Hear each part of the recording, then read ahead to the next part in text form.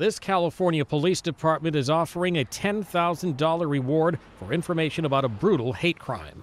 Authorities say a group of men allegedly gang raped a lesbian, stole her car, and left her standing naked in front of this burned-out building. The level of trauma physically and emotionally our victim has suffered is very extensive, and the people who are investigating this case are really hoping that somebody in the community will know who these guys are and pick up the phone. Police say the assault happened last Saturday night near this playground. The victim was getting out of her car, which had a gay pride sticker on it, when she was approached by 4 men. Authorities say the 28-year-old woman was dragged into the street where she was raped, then eventually taken to this building where she was raped again.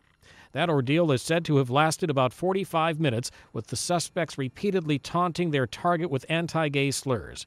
One gay rights organization in the area is commending the woman for reporting the rape, but they say the attack shows there's a need for greater understanding about the gay and lesbian community.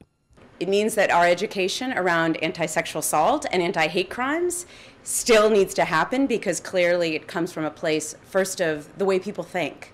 And if people feel like it's okay to discriminate and to be able to think in hateful ways, people are still acting out in hateful ways. Police won't say why they think the woman was singled out based on her sexual orientation. Mike Gracia, The Associated Press.